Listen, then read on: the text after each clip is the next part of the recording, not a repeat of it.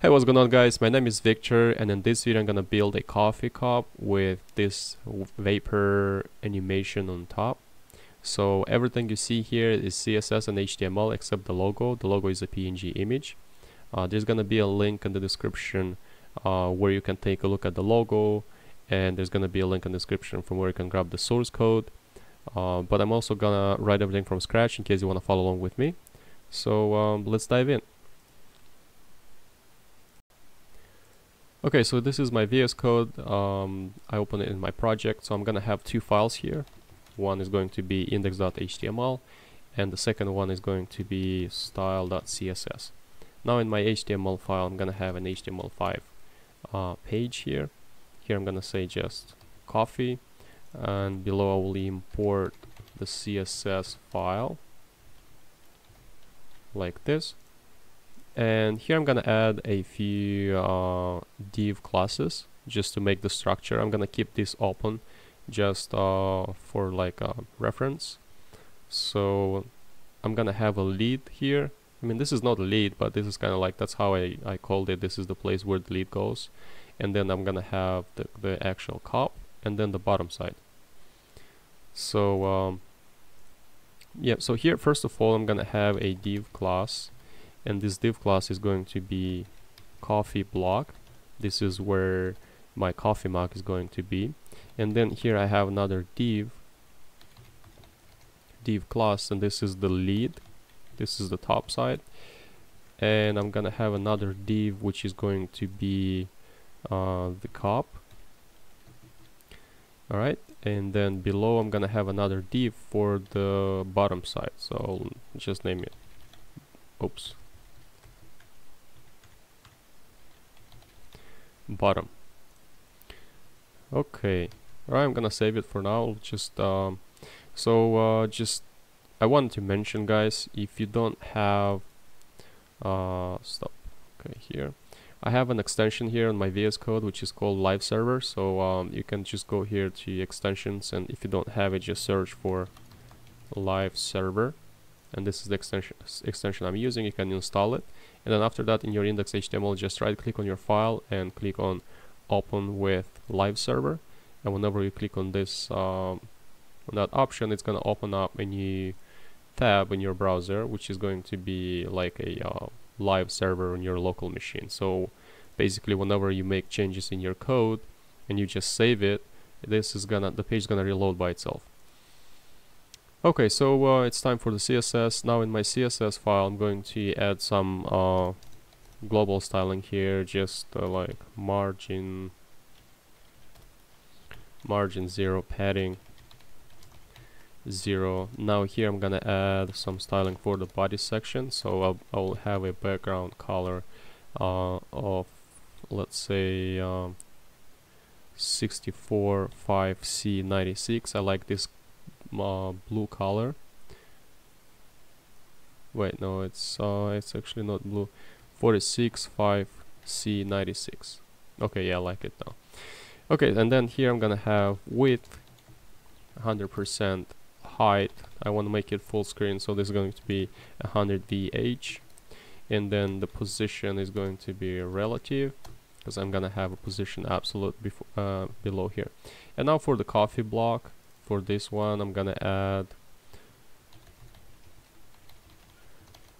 some styling here. I will have the position absolute, and then I want to center it kind of thing, so I'll have top 50% and left 50%, and I'll use the transform because this is not gonna center it the way I want it to. So we'll just transform, translate, and I'll put here minus 50% and minus 50%. And below here I will add a width, and I'll say 250 pixel like this. If I save it now, nothing's gonna happen here except the background is gonna change, and that's it for now. But here I'm gonna add some styling to the actual lead, so I'm gonna create the top side of the coffee now. So I will have here lead, and I will have a background color I'm gonna make it white, and then below I'm gonna have a height 20 pixel and the border radius of 50%, and I have a border 8 pixels solid and just a little darker than white. And then there's gonna be a Z index, and this is gonna be a 9 because I wanted to show on top of everything, and the position relative because the Z index is not gonna work with that. And yeah, so I'm gonna save it. Let's see what we've got here. So this is the top side of the coffee mug, the coffee cup, like this one here. I want to actually add some shadow because like there's a shadow here too, so I will add a shadow right below here. So I will have box shadow, and I will have 0 1 pixel 3 pixel 0 RGB, and here I'll have 0 0 0 dividing by 51%. Okay, let's see. Yeah, okay, now it looks better. So the next thing is to create the cup. So I'm gonna go here below, and I will add some styling for the cup. The cup needs to be a little taller, so I'm gonna have a first of all margin.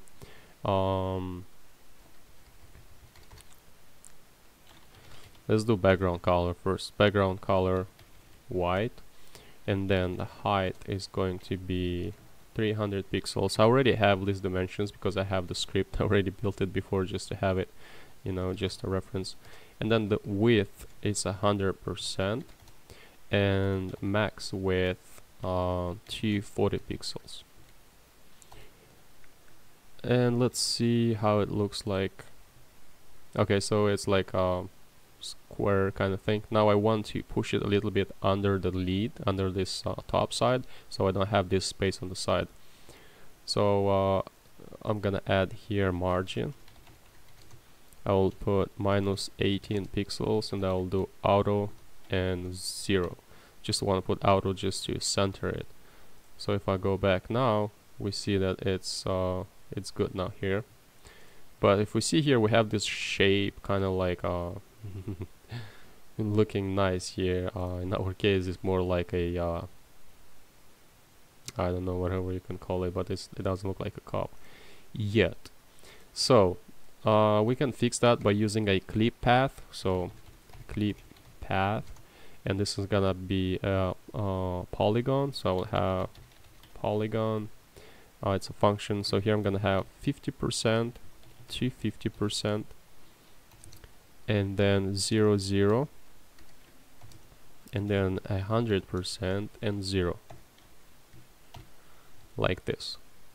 So if I go back now, I see that the shape looks more like a cup now than before.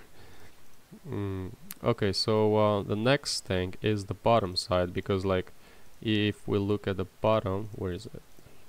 You see this bottom side doesn't really look rounded. It needs to be looking rounded like this.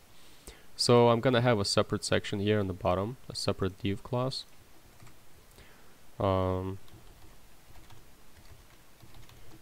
Bottom, and the bottom is gonna be, of course, I'm gonna have a background color white,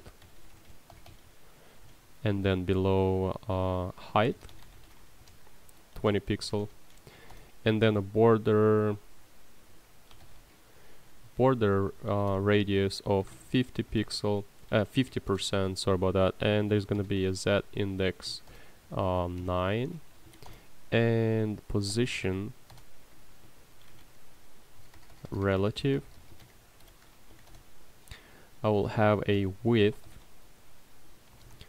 is going to be 144 pixel, and let's see what we've got for now. Okay, so we have the bottom side, but it's kind of like we want to center it, we want to have it right below the cup. So in this case I'm gonna use margin, and I'll put minus 10 pixel on top, auto on the sides and 0 on the bottom. So if I save it now and go back, we see that it's centered and it looks perfectly nice here. It's almost like here. I mean, it's exactly the same thing actually. Okay, so now I want to add some hot coffee here. So first of all, I'm gonna add the coffee and then the whatever is left. So let's see. Okay, so let's go back to our index, to my index HTML. Here I'm gonna have to add the coffee, and the coffee needs to be added right above the lead. So I'm gonna have a div class coffee. Okay, and here I'm gonna have the vapor in the coffee class. So I'm just gonna do like this for now. Okay, so let's go back to style CSS. Here in my style CSS, I'm going to add the coffee. Where should I add? Let's add it above the lead. Coffee. And I'm gonna have a background color here, and it's gonna be a coffee color, of course, 501E03. And the height is going to be 20 pixel. I'm also gonna have a border radius of 50%, and then z index 99, and then position relative. Oops. And there's gonna be a margin, just because I want to center it. It's gonna be 0 auto, and on the bottom is going to be minus 28 pixel because I want it to go right inside of the cup, and width to 33 pixel. So if I save it and go back here, here's the coffee now. The coffee is here. If I inspect it, I can't really inspect it because it's 1DH, but okay, so like look, the coffee is here. Now if I remove this margin, for example, it's gonna go up all the way. So that's why I put margin here minus 20 pixel on the bottom, because it goes right inside of the cup. Okay, now it's time to add the vapor animation like we have in the demo, and the logo, of course. So let's do first the logo and then the vapor. And I'm gonna add the logo in the cup div class, and I'm gonna have an img image source, and there's going to be, actually I'm gonna create a new folder here which is going to be img, and then in this folder I'm gonna have to grab it from my GitHub repository img. This is my logo. I will download it, save it, go to this PC, examp, htdocs, coffee, img, save it. Okay, let's make sure it's in here. Yes, it is. So I'm gonna go to img, vycode png. I'm gonna have a class logo and an alt tag, which is gonna be vycode media, and I will close it here. I mean, like this. Okay, so if I save it and I go back, this logo is really big and it kind of looks like, doesn't look like the way I want it to look. So in this case, I'm going to add some CSS for the logo as well, and I will do this right here below the cup. Logo max width 100 pixel, and this is gonna be position absolute. So let's see how it looks like now.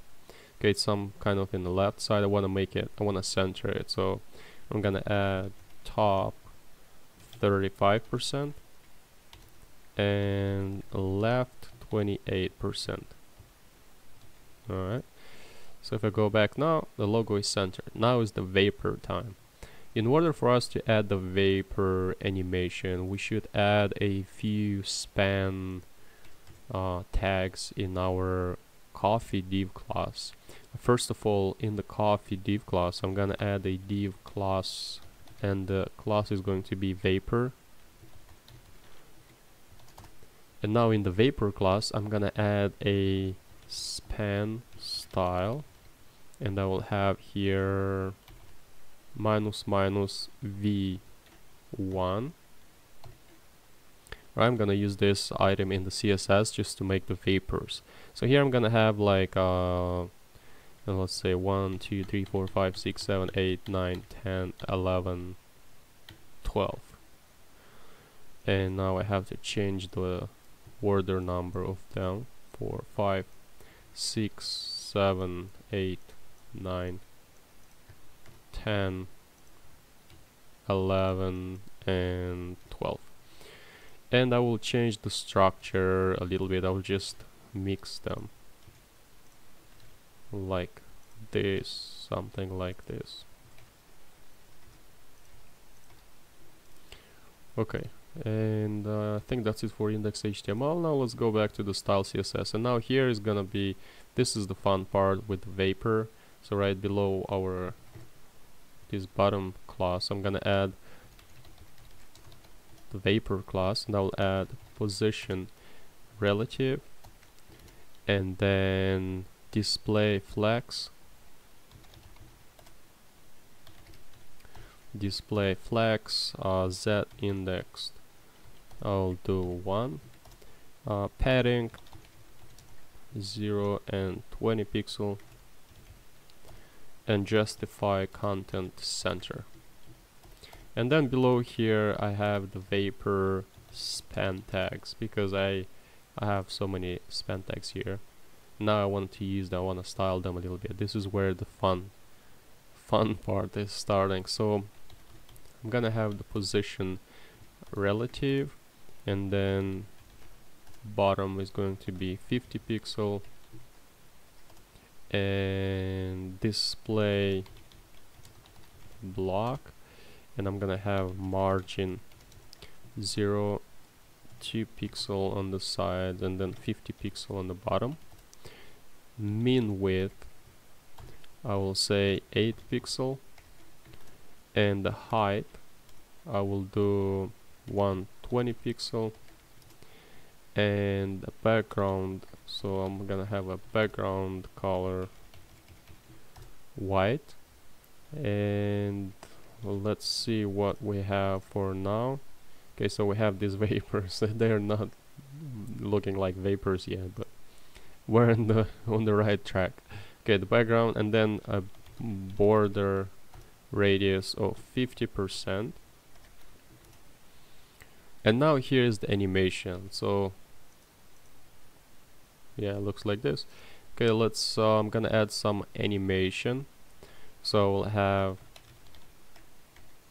animation, and I will create this animation, animate below, and I'll want to have it for 5 seconds, linear, infinite, like this. So I want this to run infinite times. So I will have here add keyframes and the animate animation.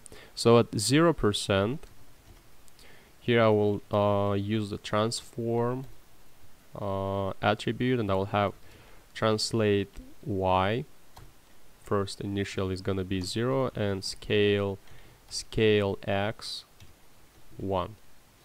Okay, and I'm gonna have the same thing for 50 and 100. So 50% and 100, except here I'm gonna have 5 and 10. Let's see what we have now here. Okay, so we see this vapor, it's starting to move, but not the way I want it. And now here I want it to go up, so I want it to go up. You know, it goes on the sides. Now I want it to go up. So here, where's this, the translate y, I'm gonna put minus 150 pixel, and then here I will do minus 300 pixel. So if I save it now, I see it goes up now. Refresh one more time, goes up. Okay, now I want to add some, I want to make it more like blurry. So right here below this line, the animation, I'm gonna add the opacity.